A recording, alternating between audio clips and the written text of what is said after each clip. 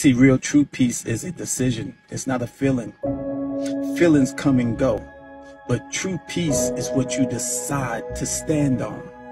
It is you deciding to maintain peace even though the storm is raging around you and threatening to destroy you. Because you know as long as the storm is outside of you and not inside of you, you can have peace. But once that storm gets inside of you and it starts threatening you from the inside out, that it's going to destroy you, that you cannot come out of this, that you cannot win, that nothing is going to change, that's when your peace is stolen. Because at that point, you have decided that the storm is bigger than your God.